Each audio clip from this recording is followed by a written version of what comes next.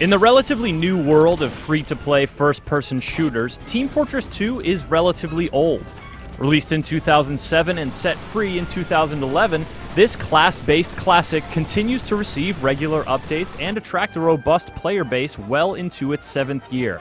Though some parts of GameSpot's original review still hold true, TF2 has changed over the years, as has the landscape of PC gaming. The question that this updated review seeks to answer is, how well is Team Fortress 2 holding up in 2014 against the current crop of competitors for your time and money? The short answer is, it's holding up quite well indeed. The core action pits two teams of players against each other in a battle to capture points, move a cart, or steal a briefcase.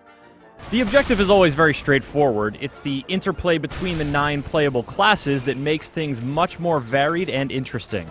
The speedy scout, the militant heavy, the diligent engineer, the conniving medic, the pesky sniper, the sneaky spy, the feisty pyro, the explosive soldier, the even more explosive demo man.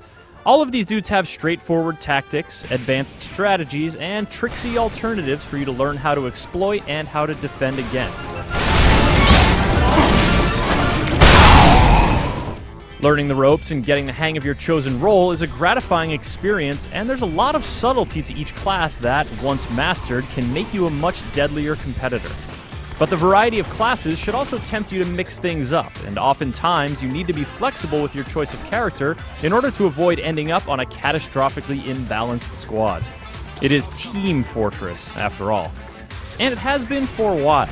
The basics of the game haven't really changed much over the years, so if you stopped playing it a few years ago and come back for a few matches, you'll find things are very familiar. There have been some notable changes, though, as well as regular infusions of new weapons and items. Amidst the sea of stuff available in the store, some things can be unlocked through play and some must be purchased with actual money. Many offer nothing more than a playful twist on the game's already cheeky cartoon aesthetic, and there's some mild appeal in donning a spooky top hat or a golden Brock Sampson-esque mullet and taunting your foes. In addition to the cosmetic options, there are also a lot of weapons and items that offer small buffs or subtle tweaks to your attributes. These generally give experienced players some room for strategic variation, but they don't do a whole lot to influence the core action. Some weapons, however, give your character a new chargeable and expendable power, and these are the ones that make things interesting. The scout can build hype, which turns his usual double jump into a triple, quadruple, and quintuple jump. And the soldier can build rage that allows him to rally his nearby teammates to do extra damage.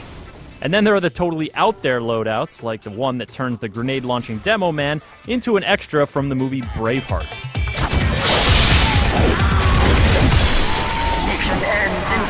These options help broaden the field of viable strategies, which helps keep combat feeling lively and varied. Perhaps the biggest divergence from the game's origins comes in the cooperative mode, man versus machine. In it, you and a few other human players must prevent hordes of robotic incarnations of TF2's classes from delivering a bomb to your base. Even on the easiest level, the robot legions are fierce enough to test the mettle of an unorganized team. This is a mode where carefully planned weapon choices and defensive strategies can mean the difference between succeeding and having to try again. Though it lacks the frenetic unpredictability of competitive play, the cooperative mode can still provide satisfaction for those dedicated enough to see it through. But competition is the real draw, and the Team Fortress 2 community can certainly be competitive. On some servers, you might be berated for unwitting breaches of etiquette, while others might welcome you with helpful tips and Uber charges.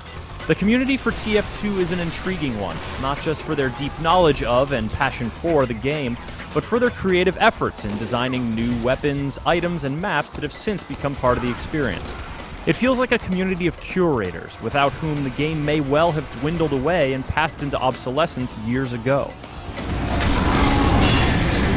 Staying relevant even a year after release is rare for a competitive shooter, and yet, here's Team Fortress 2 still lively after 7 years in the business. At times it feels like the same game you could have played back then, and at others it feels like no one will ever quite nail class-based shooter competition the way TF2 does.